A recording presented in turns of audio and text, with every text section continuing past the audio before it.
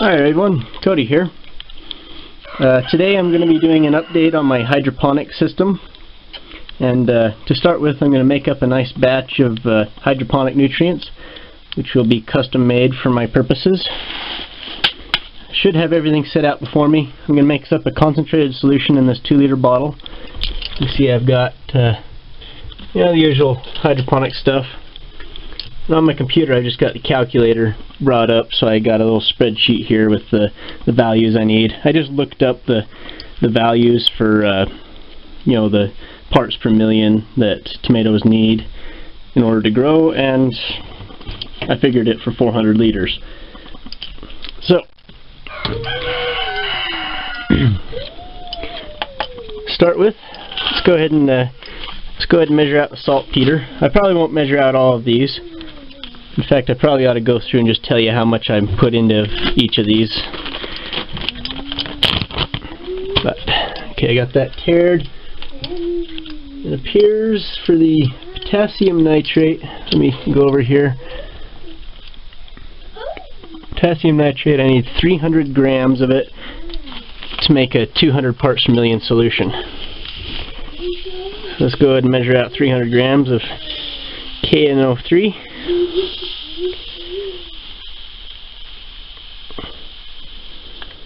That's 200. Alright, that's 307 grams. Let's just go ahead and dump this in here. Inside the bottle is just some pure water, by the way. Rainwater. I've been using rainwater for my hydroponic stuff. Yeah, that's kind of cool.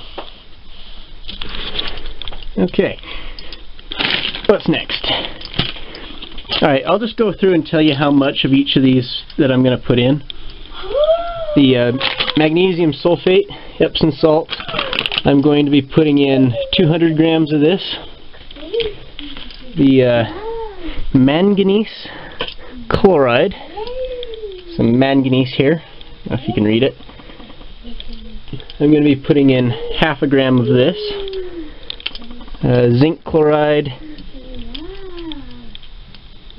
looks like 3/10 of a gram, so I'll probably just measure out like a couple of crystals. Right, my computer. Okay, let's see what else we got. We've got, oh yeah, alright, so the molybdenum, let's go ahead and throw that in right now. I just got a couple of flakes of molybdenum oxide. Ooh, yeah, they almost float. Amanda, do you have to do that right now? Alright.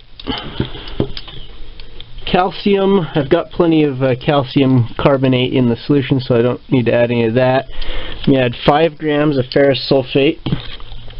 My solution's a little basic, so I'm going to be throwing in about that much of nitric acid. I'm going to be adding about 100 grams of this ammonium sulfate here. I figure I may as well feed the nitrating bacteria some ammonia. That'll increase the pH as well. Got some potassium phosphate here. Very nice. Oh, potassium phosphate, I'm going to be adding, there it is, 130 grams of this. And, copper. I've got some copper nitrate in solution here. I've got it concentrated out so that I'll add in about 5 drops of this to make my solution. I've got my salt. I'll add 15 grams of this. And I believe that's everything I'm adding for now. I did mention the zinc. Yep. Alright, so I'll get everything in that bottle, shake it up, and then we'll go and some in the hydroponic system. Okay, got most everything in. The last thing is the nitric acid. Ooh, look at that nitrogen dioxide there. Yeah, this is fuming red nitric acid, but that makes the measurements easier, I guess, right?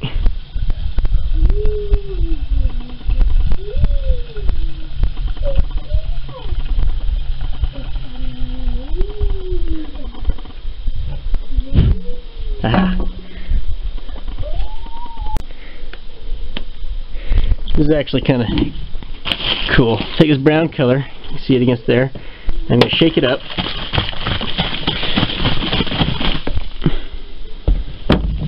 And that brown coloring should go away as the water and oxygen in the bottle reacts with it to produce more nitric acid.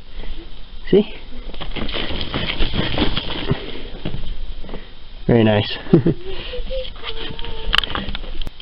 This is my source of water for my hydroponic system.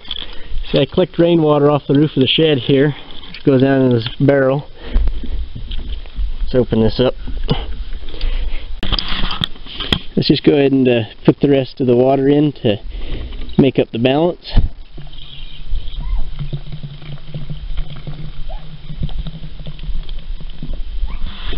Oh dear.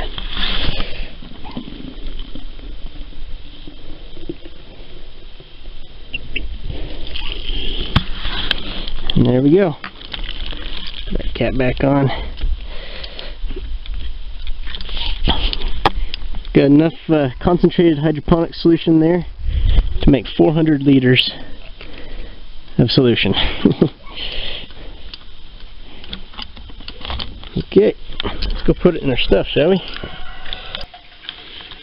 Alright, here we are.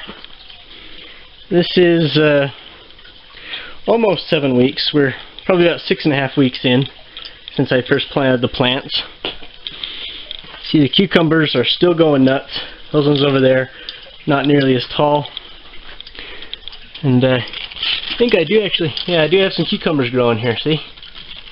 Very nice. And I should have some tomatoes as well. I think there's some ripe ones right down here. Let's tease them off the plant. No, those aren't ripe. Ugh, shoot. Okay, ripe. Yeah, I've been putting up wire trellises. Sometimes it gets in the way. Look at that nice little tomato.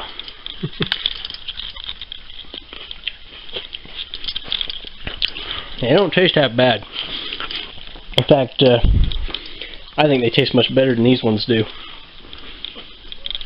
Yeah, there's some down there. But anyway, back to this. I'm actually running on solar panel powered right now. See, I got this little electric pump hooked up. Little 12-volt pump. This is the old pump right here. It's no longer hooked up. I think that's pretty cool because as long as the sun's shining, water's flowing. Anyway, I just put in about 40 liters of fresh water. So I'm going to add in 200 milliliters of this solution.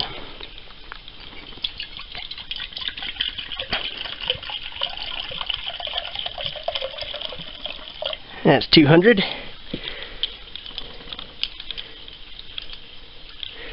I'm going to go ahead and add this right in. I think that amount of water ought to dilute it plenty so that the acids aren't going to bother anything. And I got enough calcium carbonate down at the bottom, it'll definitely buffer it. There are still fish in there. There's just a couple of them though. So I probably ought to add it kind of slowly just to keep the fish from getting shocked with it. So I'll just add that much right now. I'll add a little bit later. A little bit more later after it's gone through. But anyway, there's that. I'll show you my solar panel. I haven't built a good base for it yet. Still planning on it. And I also tipped it up so that the sun would hit it a little better because it's a little late in the day. My plan is just to set it over there in a fixed position. Yeah, you can see completely homemade solar panel here. I got the solar cells broken for next to nothing. And I just glued them to a window and put a back on it. It's 15 volts, about 40 watts or so. More than enough to run that little pump.